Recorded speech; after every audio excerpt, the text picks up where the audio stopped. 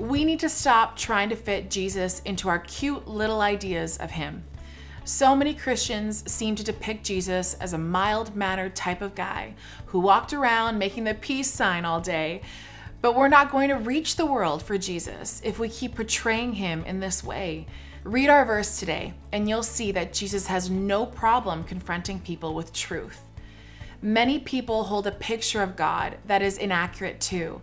Some see him as a mean, judgmental God, while others picture him almost like Santa Claus, a jolly old guy, don't really take things seriously.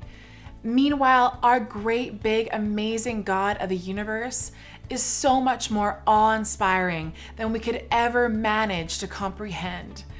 Because of these misinterpretations, we've created a picture of the ideal Christian that is brutal. It's just repulsive to strong men and women who didn't grow up in church. To be truly spirit contemporary, you can't believe in a tamed down version of Jesus. He wasn't shy, wimpy, or powerless. In reality, he was the most radical person to ever walk the planet. So if we are Christ followers, there should be nothing mediocre about our lives.